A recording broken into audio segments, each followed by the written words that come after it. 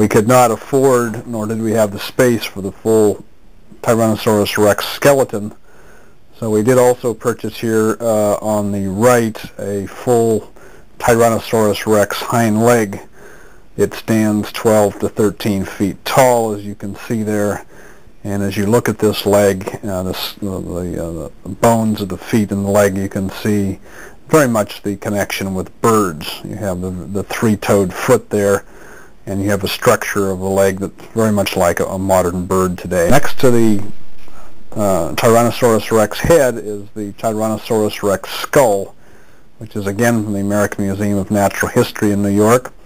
It is an exact replica of one of the best preserved T-Rex skulls ever found.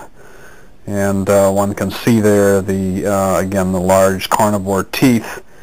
The white areas on the skull represent open spaces in the skull for sinus cavities, nasal cavities, eye cavities, eardrums, that sort of thing, making the skull quite a bit lighter.